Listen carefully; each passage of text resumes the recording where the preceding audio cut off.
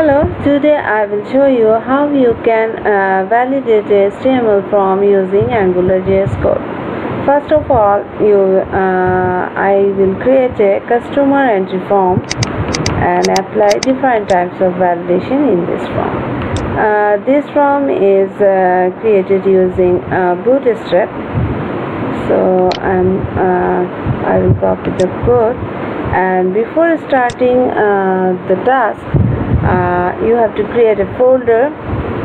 Here I have created AJS form validation and collect these three files and store here.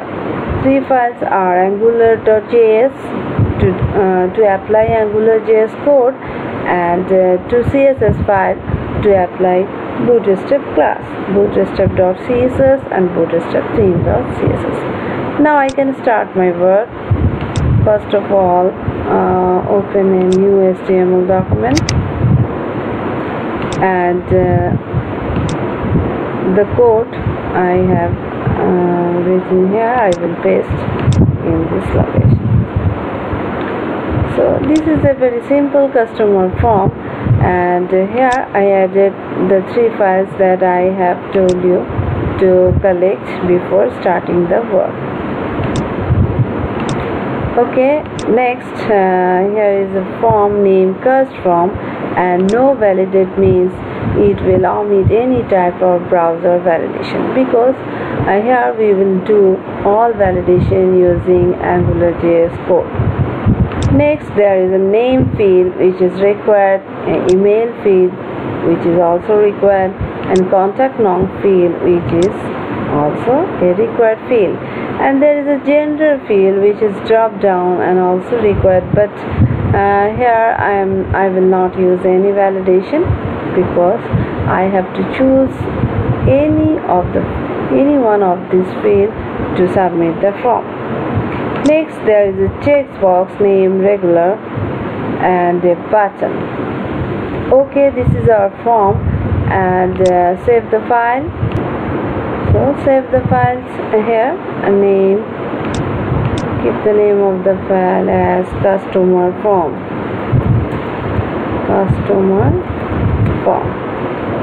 Okay, now check the output of the file before applying any validation. Okay, this is our form, there is no validation. Okay, go for the next step. Step 2, add ngModel directive for each form field and disable for button.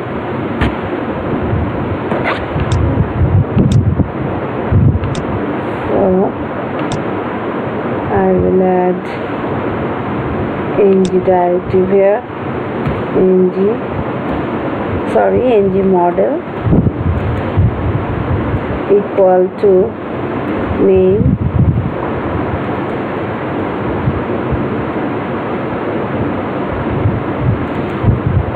ngModel equal to email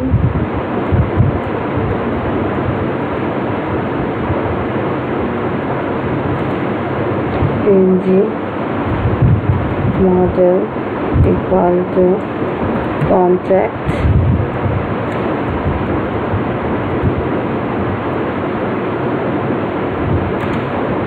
ngModel equal to gender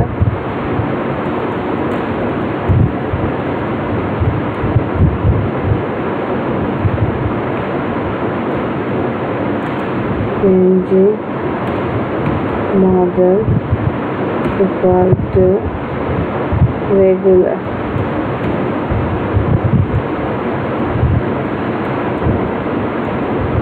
And another task I have to do, you add ng disable for button. So I will add it here, ng disabled equal to cast form, which is our form name, dot invalid. $invalid.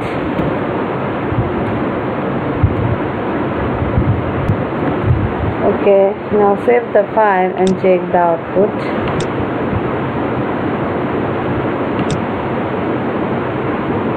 Here you can see our button is disabled now because it will be enabled after validating each field. Now go for the next step, step 3. Add the CSS code to indicate the valid and invalid field. Copy and add the CSS in the top of the head section. Okay, here input.ngInvalid.ng dirty. That means when a user, after opening the form, if the user types something and it is invalid, then the box will be show this light pink color as a background color, and if it is valid it will show light green, and a span tag will be used to show the error message that I haven't added yet. I will add it now. And step 4 is to add the span tag in each required field to show the required message.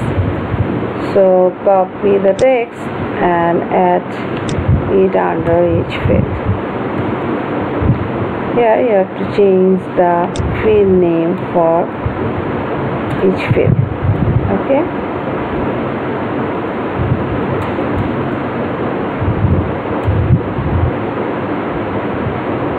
Email.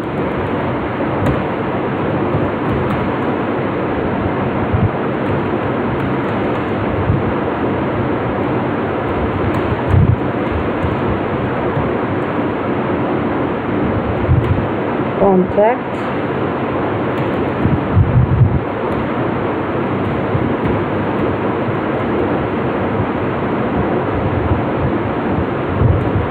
Okay. Ctrl S or save the file and again check the output. You can see our error message is displaying, but if I don't want to display the message after entering something in the field or element, then I have to modify the code, which is the step 5. 5. Add condition to show the error after writing in the field. Just copy the code and add it each required condition. And ampersand, that means when these both conditions are true, then this message will be displayed. And here also change the field name for each field.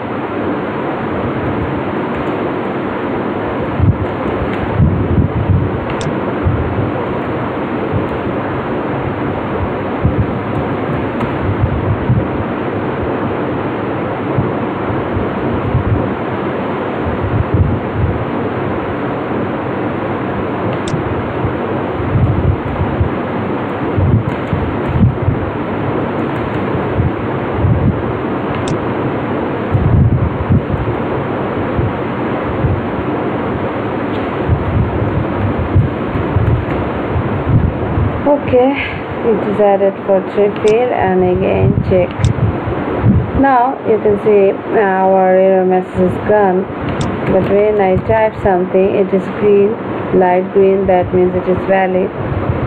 So if I empty the field, then it is showing pink color and the error message is displaying.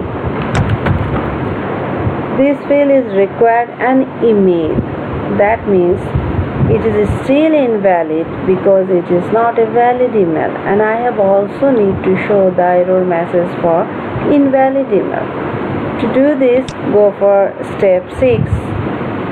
Add this span tag to show invalid email error message.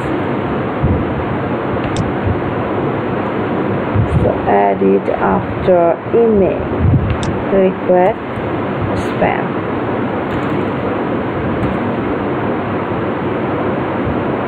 Okay, now check validating for email validation is working or not. Email is invalid.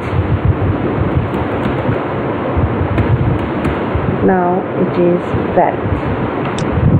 Go for step 7. Add validation code for contact norm.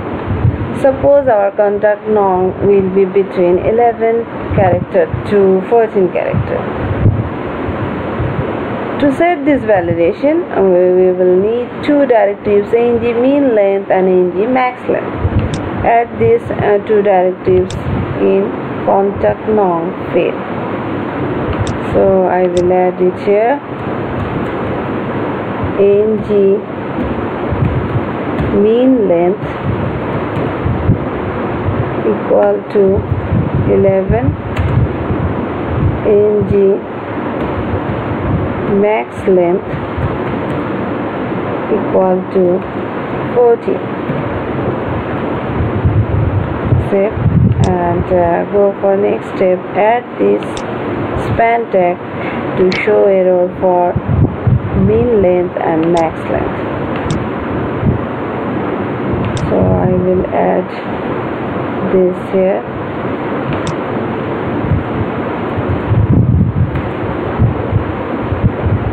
Okay, when the contact form is dirty and it is less than mean length, then it will show contact norm can't be less than 11. And when the contact element is dirty and it is more than max length, then it will show contact norm can't be more than 14. Okay, now I will check the form finally to check all validation are working or not. Okay, this is valid, this is invalid, now valid, this is valid, and check. Now you can see our submit button is enabled. Okay, hope this will help you to create form validation, Angularjs validate form and apply in your project. Good luck.